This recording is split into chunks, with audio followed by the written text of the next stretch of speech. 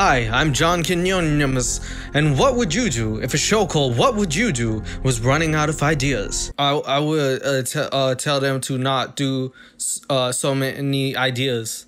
Like, I don't know, maybe like do more gangster stuff. Have you seen the turtles in New York? I've seen a documentary, and there are like 4 turtles that know kung fu under the sewers. They got a rat teaching them the techniques. Since when is this okay? They eat pizza. That's next on What Would You Do? What the hell?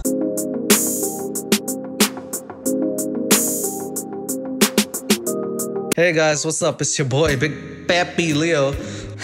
So it's come to my attention that one of the shows that I absolutely love, What Would You Do, is kind of borderline running out of ideas. And I don't even blame them because the show has been on for so long. How many ideas could you have? Now, if you don't know what the show's about, What Would You Do is sort of like it's sort of like a social experiment before YouTube was invented. And they basically have actors doing a situation where the unsuspecting public is asked to either help or give their opinion on a certain matter or topic. And when the show first started, it actually tackled really taboo subjects like religion and race. It really tackled these amazing topics and asked people to have a conversation that they wouldn't otherwise have. But since then, JANKY and his crew of feisty thick boys have seemingly run out of ideas and are starting to do random ass things on the show that really don't have anything to do with anything. I just want to say one thing before I start the video. I'm not sure if you guys have been on my Instagram,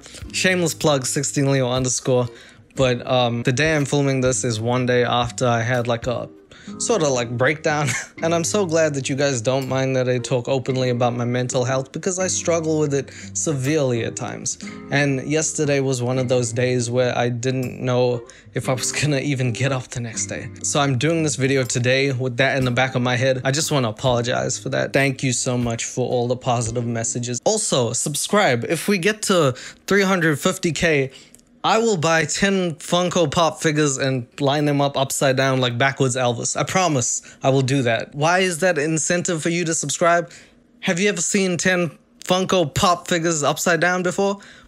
Maybe you will. But before we start, let me take a quick second to thank my sponsor of today's video, Blinkist. Okay, so I really do like reading, but the thing is I don't always have the time. And recently I've discovered Blinkist. So instead of finding the time to read a whole book, I can just listen to the highlights in like 15 minutes. Blinkist is the only app that condenses non-fiction books and gives you the insight and information so you can take away those life lessons right away. And it has a wealth of different topics, including self-improvement, relationships, marriage, and parenting.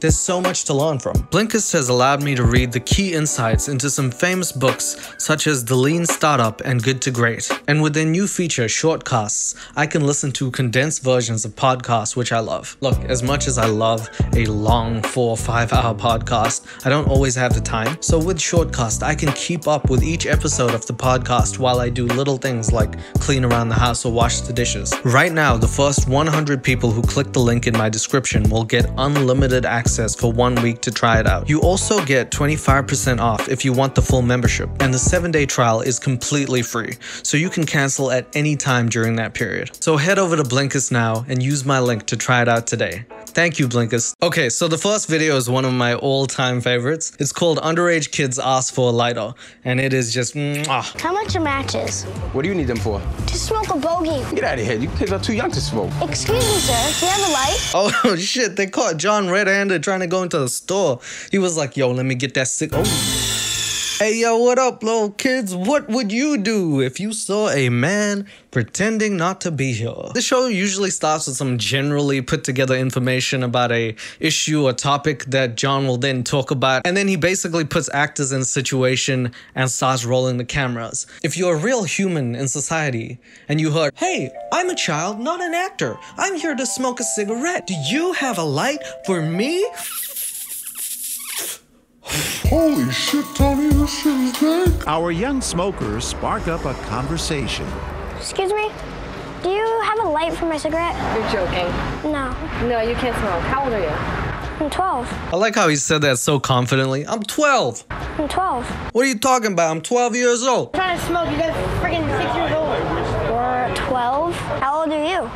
14. 14-year-old looking son ass over, head ass, dead ass son over there. Yeah, you could blow in a breeze. So I love the premise because if you look at the shot of the kids, both of them managed to somehow get a full box, not even a loose cigarette. They got a full box each of cigarettes, and they both have pockets to accommodate the box. I'm 12, but I cannot get my hands on a lighter. And this is the whole premise of this video. Get away, get away, get away. I don't know. Okay. I don't know. Why would they even need... Her teenage son steps in.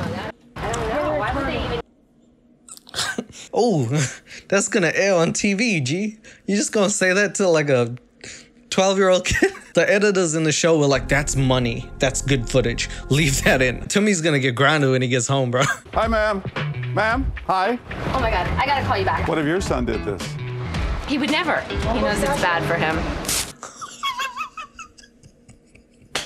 Look at his face. He knows it's bad for him. My son would never do this. Yeah. He looked like he committed a crime when she said that. My kid would never smoke cigarettes. Woo! Lucky she didn't say anything about weed, right, John? Yo, you got diapers? I need a pair right now. Then they try doing it with an old man and it goes really wrong. You should look around at some of the older people who are unable to breathe, and they started out the way you started out. I'm very glad I didn't smoke. I'm 104 years old.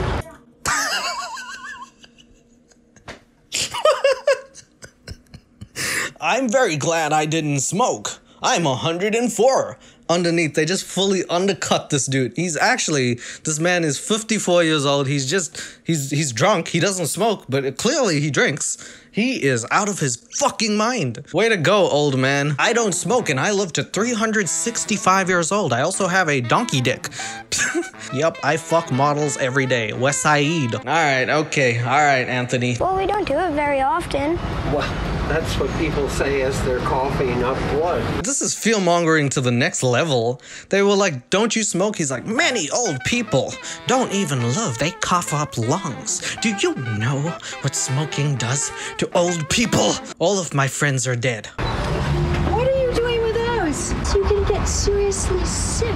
You will die at an early age. Is that what you want? What is with these old people? I know they're young and maybe you don't want them to like smoke, but you don't have to scare them to the point you tell them they're gonna die. Hey, can I have a light? No, you're going to die a horrible death. Actually, to be honest with you, you might die today. Did you come here in a car? Did you know that 100% of all car crashes involve people? You better get a helmet and get the f out of this country, bro. I'm Michelle. I came here to get milk, but I'm giving you life advice that I'm not qualified to give. Whatever. How do you know? Because I've seen my brother die of lung cancer, where their throat got so sore they couldn't even talk. My brother died. I've seen him. I've watched him die. He was like, can I have a light? I lit his cigarette and I watched him turn into ashes. He cremated. My brother's dead. This stemmed from a kid being like, can I have a light? Can you have a light? Yeah, you might see the light, bro. You're gonna die. I'm Milk. I came here to get Michelle. You told him your own brother? Yes, well, actually, I made that up. Oh my God, these people. So she lied about her brother on national television? He's not dead? He's not, you know he's gonna be watching this. You're gonna be like, turn on the TV and be like, I was on What Would You Do with John Kim Yum Numness. Then he watches his sister be like, yeah, he died. I watched him die. Why would you say this stuff about your family? Dude, these are two kids who you don't even know. You just metaphorically killed your brother to scare kids into not smoking. What is wrong with you? Could you not make up a story? You have to use a real person? Yo, we need a What Would You Do episode on old people. What would you do if you saw an old person literally scare the shit out of a kid? There. Excuse me, can you help us? Yeah, can I see that for a second? Yeah, don't do that. What was that for? You shouldn't be smoking. Then he got sued for destruction of property. These 12-year-old kids know what they're doing, man. Oh my God. Poor old Aiden. He's in court. He's serving a life sentence.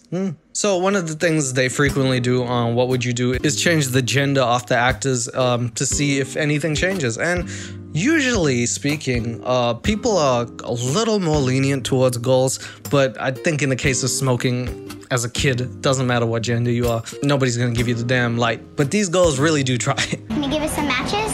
No. We'll Give me give a you cigarette. I'm not gonna do anything. No, that's not true. People die from all sorts of things.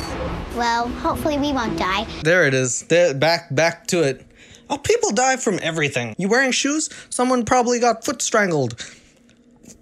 I don't know how you explain to kids that maybe smoking isn't the best thing, but I mean, I'm glad everybody's doing the right thing, but nobody seems to be explaining it the right way to them. Nobody's breaking it down. People die from all sorts of things. One cigarette? Oh my God, you're gonna die.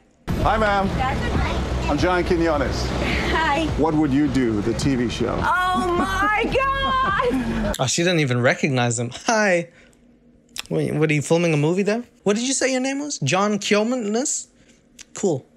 He's smooth, but he probably got offended. He's like, hi, I'm John Quinones. From the show, What Would You Do? You don't know it? Yeah. Oh God. Bitch. You don't know the show. What would you do if you wanted to bitch slap someone right now? No, John, no. Throw that thing in the garbage. We just want to try it. If you want to grow up to be beautiful young ladies, throw in the garbage. Ah, nice to see John Travolta make an appearance. What would you do? Nice. Yeah, that's what he's doing these days, huh? From Pulp Fiction to Pump Friction, right there. Okay. They're so bad. Why does everybody do it? Why do people drink? Why do people break the law? So why do people smoke? Hey, let me ask you this. Why do people drink? Wait. Let me ask you this. Who is God? Huh? Who you pray to at the end of the day? Does he really even exist? It's like a 12-year-old kid like, I'm just part of a show. Please don't do this to me. Find a way to... No, I'll tell you a story. I went to a strip club the other day. I saw a guy with no legs get a lap dance. How? Guy got kicked out of the club. They said, sir, you have to wear pants. I said, this guy don't even have legs. I'm sorry. So that was a smoking episode of What Would You Do? I think at this point they were starting to run out of ideas. It didn't get to the point where they were like AWOL with the ideas. Now the last video I wanted to show you is probably the most impressive stretch of the imagination that the What Would You Do writers have had. I don't know who came up with this idea, but whoever did needs to get a promotion to the dumpster in which they came from, because this is such a trash idea. It's about two friends having an alien debate. And the thing is, what would you do if you saw two people debating alien life? I'll tell you what I would do. Nothing, because it's none of my fucking business. I don't care. Space travel has come so far. Yeah, it's only a matter of time before we discover other life. You know, aliens. Aliens. Once a... Damn, just the very mention of aliens gets this woman just... Aliens. Aliens. Why you say stupid aliens? What the hell is that, bro? I never even seen an aliens before. She just watches E.T. She's like, fuck you, Steven Spielberg. To be honest, what is E.T.? He looks so aggressively ugly. Kids in the 80s were so high off cocaine residue that they found that attractive. If that's not a best friend, that's an evil monster. I would not let that in my house. That looks more scarier than Alien from Alien. Anyway, sorry, carry on. Could this be what's led millions to sign up on Facebook for a special event? Something called Storm Area 51. They can't stop all of us. The power of memes. How about we go ask around? Does this group think there's other life out there? Of course there is. Thank you. She believes there's life on other planets. Who put a camera by John? Who did that? Thanks, John. Thank you. Why did I need secondhand information? John pointing at me, pointing at the camera. Hey, she thinks there's other life out there. You fucking wrote the script, bro. They just gave John a camera. Nobody's even manning the camera. It's not even on. Oh my. Yo, did you see that other one? She's like, there's no alien life. What is this show? You think there's intelligent life out there? Probably. Actually shockingly high that there is life in other places, and the probability of us not knowing about it, given what we know now, is a little bit low. I'm not saying that it's a bad topic of conversation. I'm just saying, is this something that What Would You Do needs to air? It's like asking someone, if you saw a random person scratch their ass in the middle of a mall, what would you do?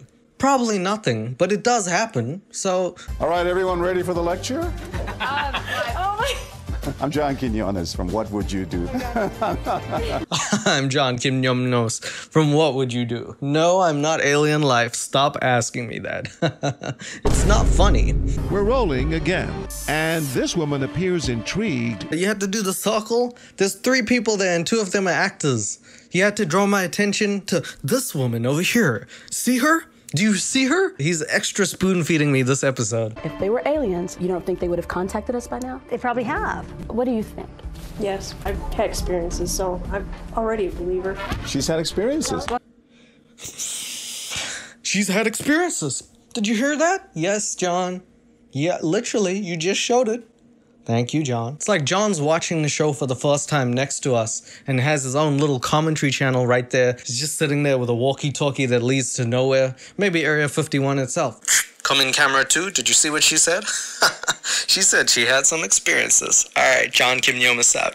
Thanks, John. If you didn't tell me exactly what happened seconds after it happened, how would I know? What kind of experiences have you had? All I know is I woke up and I couldn't breathe. Okay, well, 1, that's a cold. I saw lights under my door. And Secondly, that's a light. I opened the door and it was gone. There's nothing there. The next day, I had really bad pain. Like someone punched me and I hadn't done anything. You're just describing the events at a bar. I don't know if you know that you're wearing a Guinness shirt, but you could have literally went to the pub, called someone a Puerto Rican who was Chinese, and then they punched you. Then you woke up with no recollection because Guinness really does take the toll off, but you still had pain from the other night because goddamn that Chinese Puerto Rican packs a punch. I think that we've mutated into what that is, and now they're traveling back trying to probe us to figure out what's going on and what happened.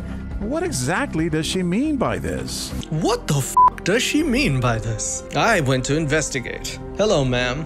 What? You were very eloquent in explaining to her why you believe, right? Yeah, because it's that simple for me. Maybe they can help us, fix us. To those people who say you're crazy. To those people who say you're batshit insane, you're absolutely crazy, out of your goddamn mind, off your rocker. To those people who say, put her in a home, put her in an asylum, put the asylum in a home, put the asylum on a cliff and push it off.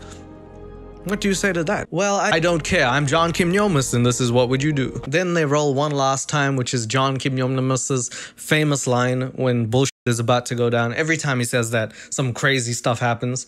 We're rolling one last time. This family is from a place nearby made famous after an alleged UFO crash. I live in Roswell, so...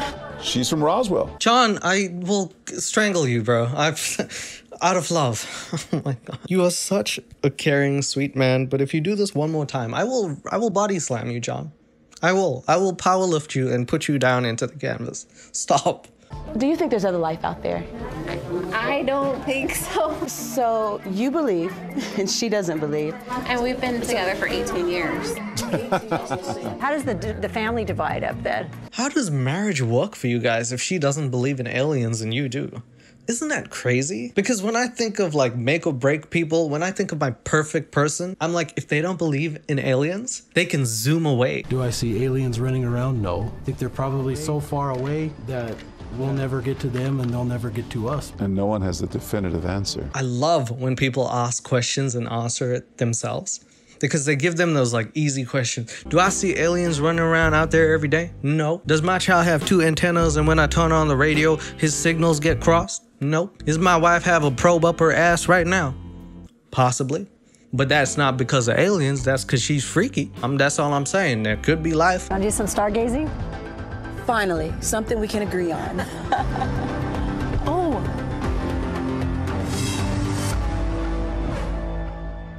And that is how the video ends. An amazing array of ideas that have been stretched to the very core of what ideas need to be. So I hope you guys like What Would You Do? It's honestly one of my favorite shows. I think they really do have some genuinely good episodes that are pretty profound.